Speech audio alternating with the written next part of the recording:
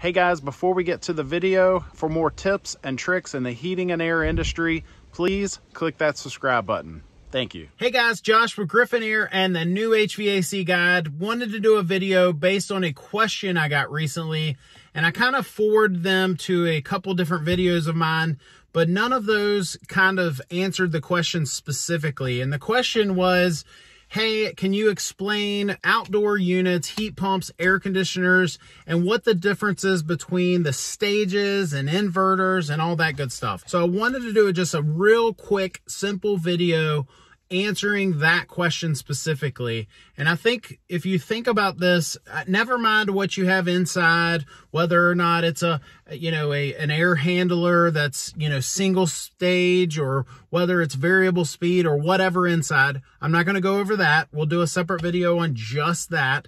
And in fact, I did a long video going through everything. So look that up, but I'm also going to do just a real quick to the point video that, if you're just comparing systems, it gets right to the point. So I'm not talking about that. I'm also not going to go through furnaces and what the difference is between single and two stage and modulating and all that. We're not talking about any of that in this video. Just to make it real simple, if you're comparing apples to apples, two different quotes, two different systems, I don't care what the SEER ratings are. I don't care any of that. I'm just get right to the point here. Of course, I just now went a long time to get to the point, right?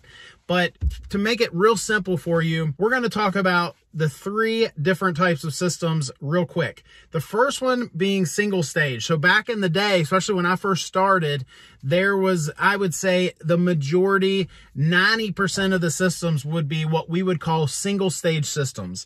And what that means is it was either on or off. Okay, so just like if you had a light switch on your wall and you turn it on and the light turns on at 100% brightness, or it's off, you flip it down and it's off, completely off, and there's no in between, it's either on or off. That would be what I would call a single stage compressor, single stage heat pump, single stage air conditioner. Okay, so there's no in between. It's not trying to save energy in any way.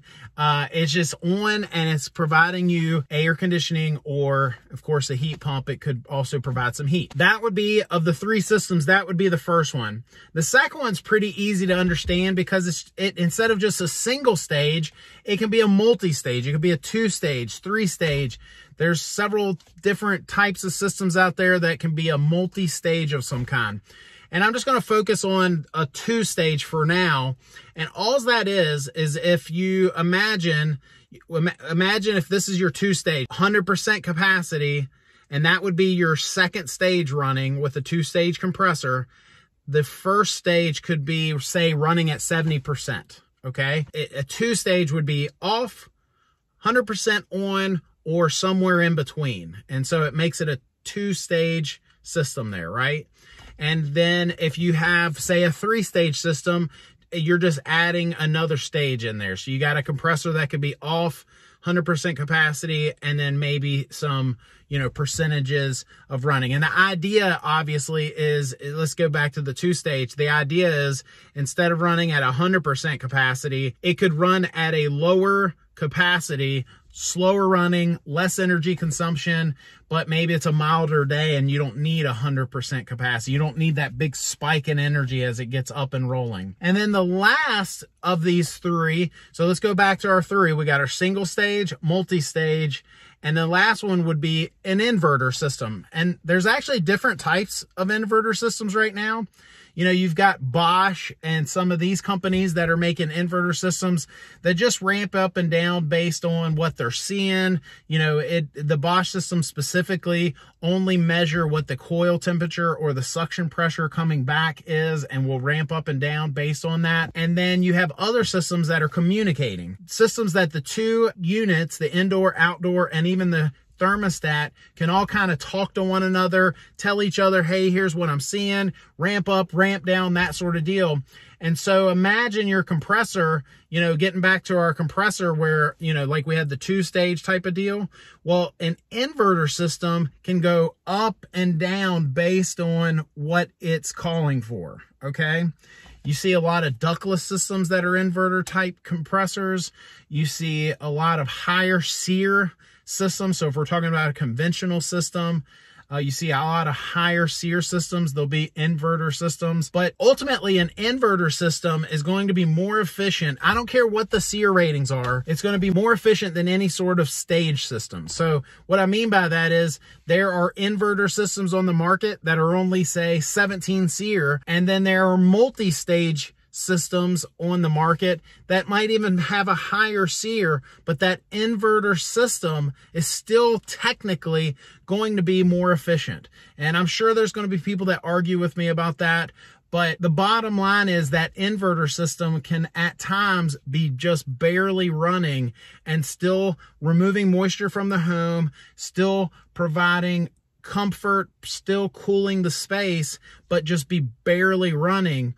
And multi-stage systems or even a single stage system obviously can't do that. Again, if you're comparing apples to apples and you say 2-stage compressor heat pump and it's 17 SEER versus an inverter system that is 17 SEER and it can ramp up and down, that inverter system is going to be more efficient than the 2-stage system, okay? So hopefully that makes sense. I wanted to break it down a little bit, but get to the point in that inverter systems are more efficient than multi-stage systems, and multi-stage systems are more efficient than single-stage systems. So hopefully that helps. Thanks for watching. The last thing I'll say is if you're in the market for a new heating and air system and you're in Virginia in the Middle Peninsula or the Northern Neck, give Griffin Air a call. We'll give you a free estimate and the best warranty in the area. But if you're not in our coverage area, check out my new website. I've even got a little banner up here, newhvacguide.com.